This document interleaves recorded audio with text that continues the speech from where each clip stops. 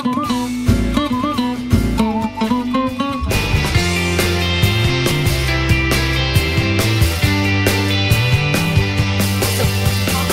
matter, and as you know, matter is anything that has mass and takes up space, and today we want to examine some of the properties of matter and try to determine how matter behaves under certain conditions.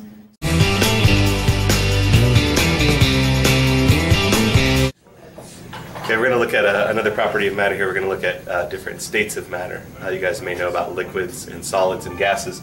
So here we have liquid water as ice, and its initial mass here we have 73.683 grams.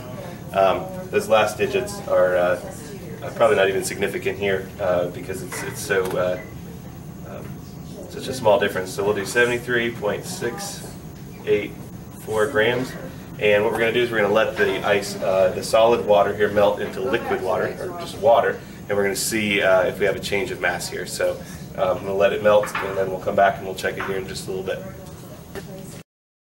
Okay, so it's been a couple minutes now, and our ice is pretty much all liquid at this point.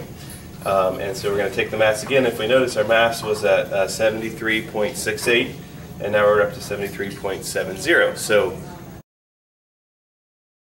where did the extra mass come from? And if we take a close look at our beaker here, you guys can see that there's some condensation on the outside. So I'm going to try wiping that off. A little bit that collected on the balance band. We're going to take the mass again, and we're back to 73.64, 73.68 was where we were, so we're back closer to where we started. So mass pretty much hasn't changed. We've got almost exactly the same mass as before. So we went from a solid to a liquid, but the mass is more or less unchanged.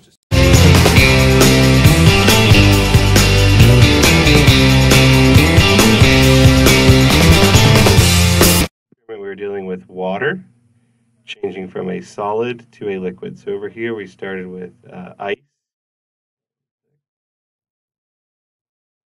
Over here we started with ice, and then at the end we ended up with liquid water. So we'll just do water here.